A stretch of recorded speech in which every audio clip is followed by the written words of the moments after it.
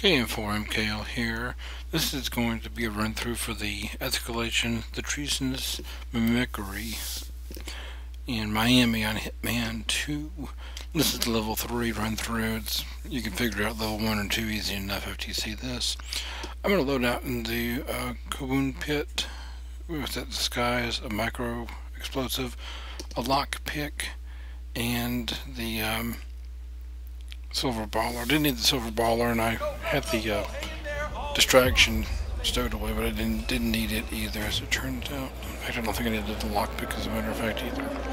Anyway, our first order of business is going to be to get a Constat mechanic outfit.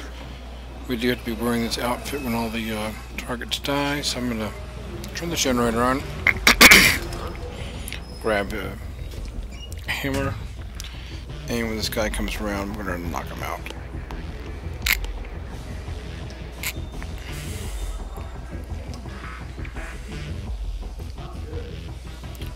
And he's out. Take his disguise, pick the hammer up again in case we need it, and we're going to hide his body. We're going to cause an explosion to kill the first two targets that are listed up there, so it's going to cost a lot of snooping around. He'll probably be found if that happens, so I'm going to make sure he's hidden. I'm going to grab another wrench here. Can't have too many of them. But we will need at least one wrench, as you'll see here in a second. So when I come back in here, try not to get spotted, because now we are illegally back in here. The first target is on the other side of that wall. We're going to lead him in there by turning the generator on. And when he comes in, we're going to knock him out using this wrench. We're not going to kill him quite yet. We're going to have to bring somebody else in there first. So knock him out. Make sure that generator is turned back on. Either let him turn it back on before you hit him, or turn it on yourself. Otherwise, another guy will come in there and spot the body when he investigates. Our second target's this guy right here. We can just walk right through that door. He's the only one in this pit area, so as long as we don't get seen by him, which is easy to avoid, all we gotta do is knock him out and drag him back in here to the Kaboom pit area and put him right next to the other mechanic. So these are our first two targets. We're going to kill them by creating an explosion. We can use this explosive to trigger the explosion, but you have to make sure that the propane cylinder there has been opened up with a wrench.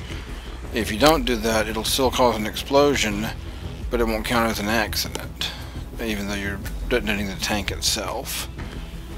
If there's a leak, though, it will be considered to be an accident, and we do have to make sure both those people die in accidents in order to satisfy the escalation, otherwise you'll fail the mission. So do make sure that's opened up.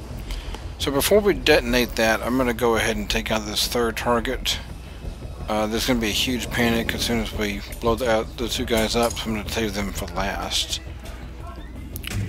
So there's three guys in there. I'm going to take one of these out of the equation by knocking him out.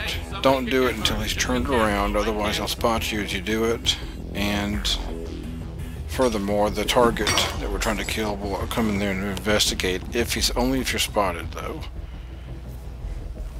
I'm going to dump his body in here. Again, some chaos is going to ensue, and I don't want his body found because I'm going for silent assassin in this run. Now all we've got to do is hit this button right here to drop the car on the guy.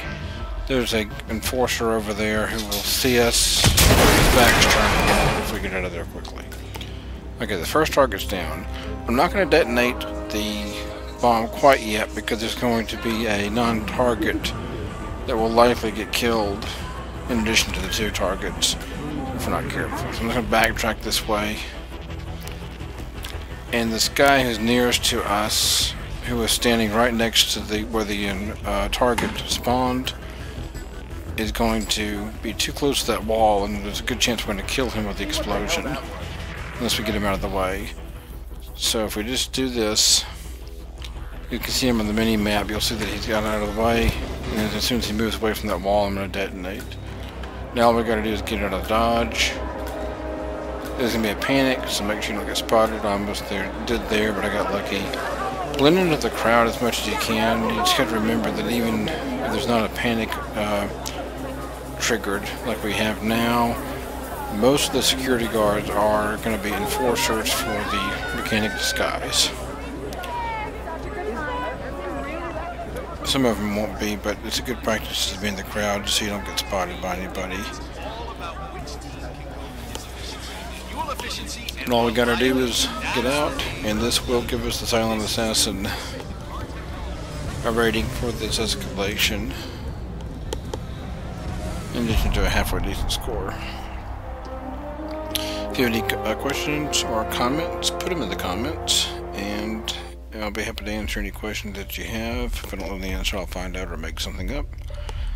In the meantime, this is Game 4 MKL. Happy hunting and happy hitting.